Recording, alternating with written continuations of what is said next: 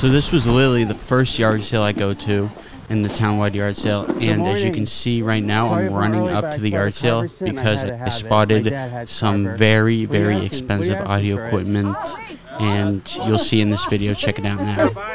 Bob, how much for the carver? The setup. My dad used to have them. One of them doesn't work. $100 for it all. Which one doesn't work? The second one up. This one?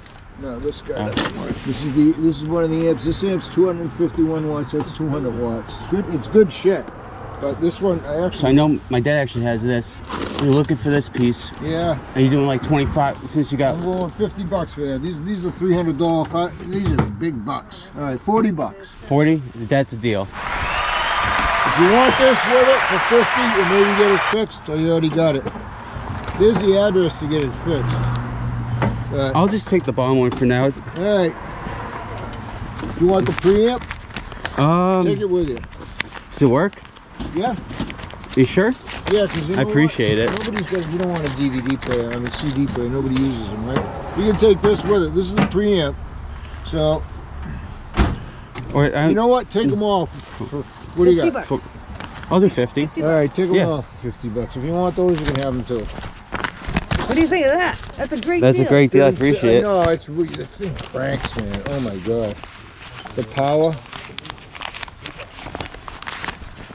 We'll look around. Is that okay?